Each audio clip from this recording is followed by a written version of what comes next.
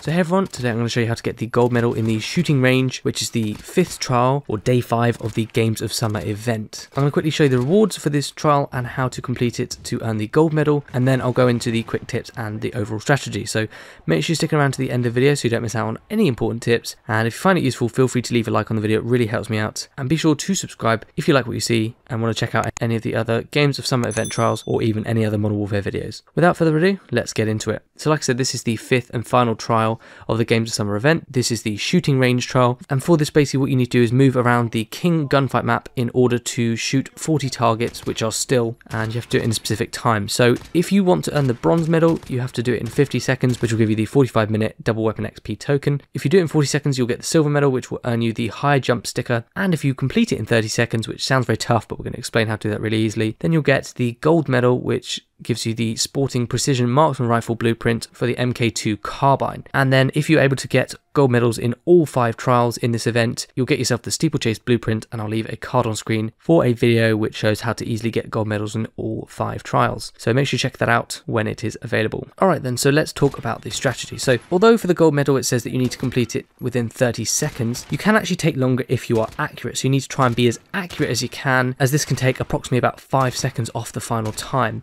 So for example, if you were about 34 seconds finishing all the targets and you had a really high accuracy, which was close to 100%, it would actually take the final time to under 30 seconds because it will knock off about just under 5 seconds because of how accurate you are. So try and be as accurate as you can. You do this obviously by making less shots and making sure they're accurate, and even trying to overlap targets to shoot multiple targets with a single shot, because that increases your accuracy. My recommended weapons for this trial will be the AK-47, that will be the main primary weapon, and then I'd recommend picking up the M19 pistol. It's got an optic and it's got a lot of bullets for a pistol, and it's obviously a single shot and it's accurate as well. So I'd recommend you change the AK-47 to a single shot, like single fire mode, and you can change the fire mode by pressing left on the D-pad, and this makes the shots more accurate as you're only shooting one specific bullet at a time, which you'll hopefully get on target, whereas if you hold down the trigger normally, it will spray loads of bullets and that will make it much less accurate. So to get those seconds knocked off at the end so that you can get it done within less than 30 seconds, I recommend switching to single fire mode. And I recommend starting with the AK-47,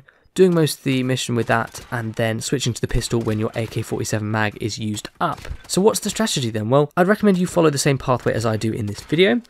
So if you do all that, that's going to get you all the targets, and if you combine your speed, your accuracy, and obviously your familiarity with the targets in the map, that's the key to your success. So I'd recommend to keep practicing and get familiar with the layout of the trial or locations of the targets, and also to keep improving your time constantly. Have that drive to keep getting better.